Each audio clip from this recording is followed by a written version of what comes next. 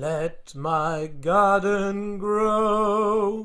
Let my garden grow. Let my garden grow. Let my garden grow. Let my garden grow. Hello and welcome to Let My Garden Grow with me, Stephen Hartley.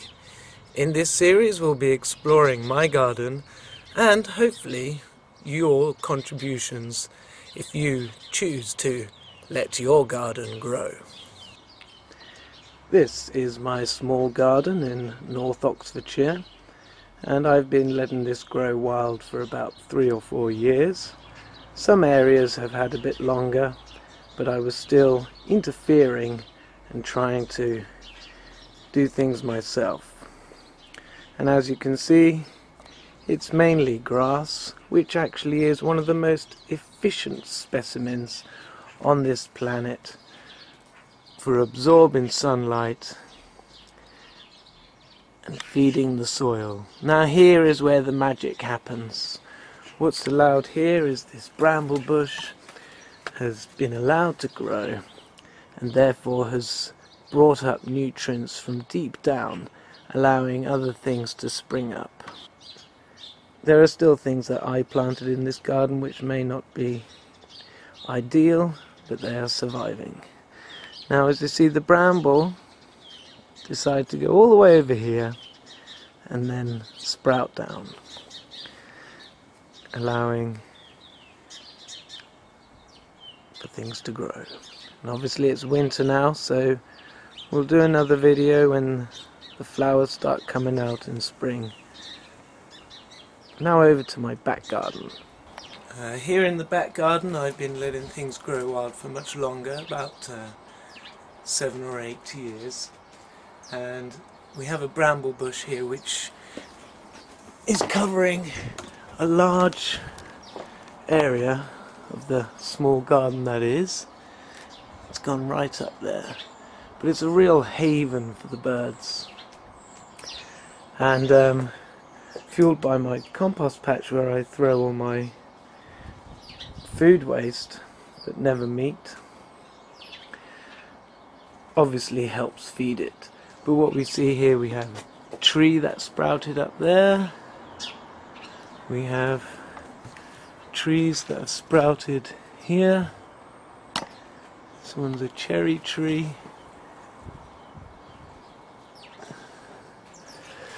another tree I left there. As we move into the back here, which is the only bit that gets a bit of sun, it does look like a mess. But what I suspect is happening here this year is that the bramble is actually going to die out. Last year had a real abundance of fruit and berries, and that's a kind of a sign that it's nearing the end of its life as it throws out all it can.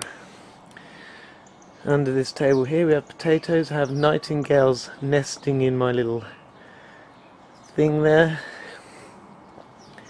This was a underground rocket heater I decided to try and make, but I don't use it. There are hedgehogs. Ugh. Hedgehogs have used that underground bit down there before, and I need to sort this out. But yes, nature, wild, give it over to nature.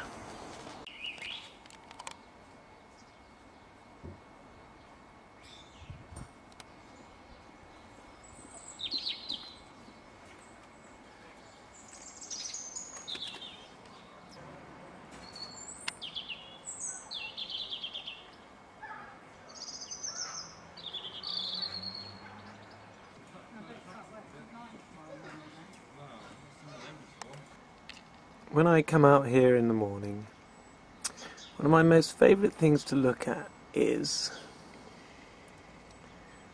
this.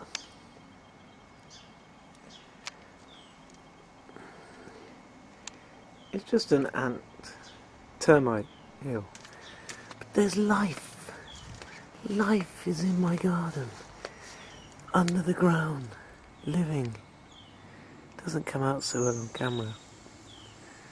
But I love looking at it. I love looking at all of it. This is a wild geranium. Neighbours just put up a new fence. This was all from last year, and this had a flower on it right till December. So you leave the old sticks to let the goodness go back into the plant. Yeah. And there it is again. There's another one sort of here, but I don't know what that one's doing. Can't really see much going on. As you can see here, my path, you need to take a diversion to come to my front door. Okay? You can't walk straight down the path. Right? There's a good reason for this. No bad bacteria coming into my house. Only good bacteria. And here in the back it's doubly more so. Now I did used to sweep the paving stones here. These ones I haven't swept, that's just from walking.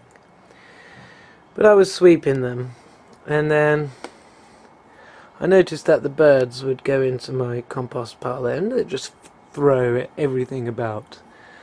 So I thought, let them do the gardening, right? Why should I do it?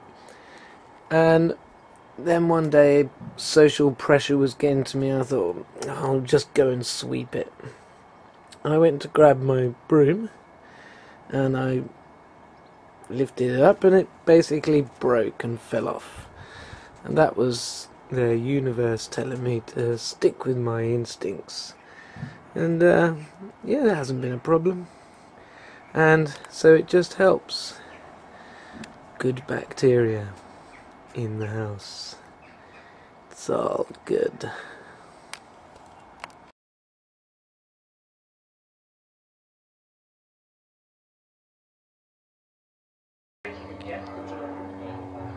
The effect of steroids, alkaloids, hallucinogens, and whatnot in the proto-human diet.